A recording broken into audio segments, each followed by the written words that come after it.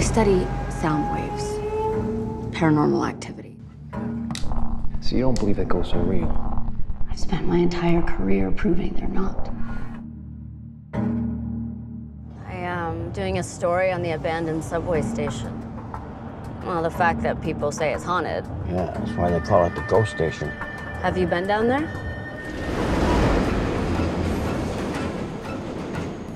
There's an area. It's at the farthest end of the station.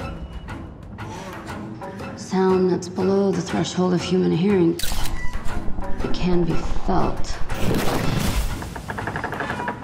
People that think that the frequency opens up some sort of portal to the other side.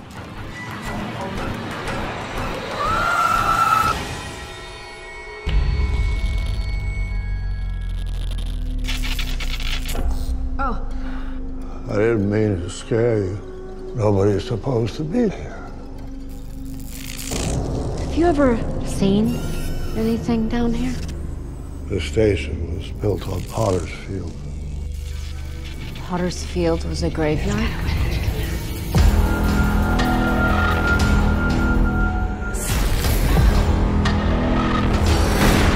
I don't want to hurt you.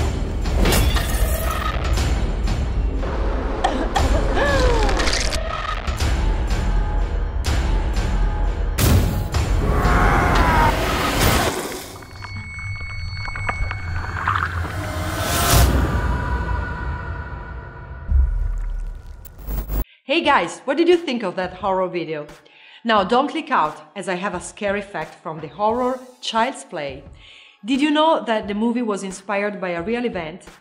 Well, in 1909, Key West painter and author Robert Eugene Otto claimed that one of his family servants placed a voodoo curse on his childhood toy, Robert the doll.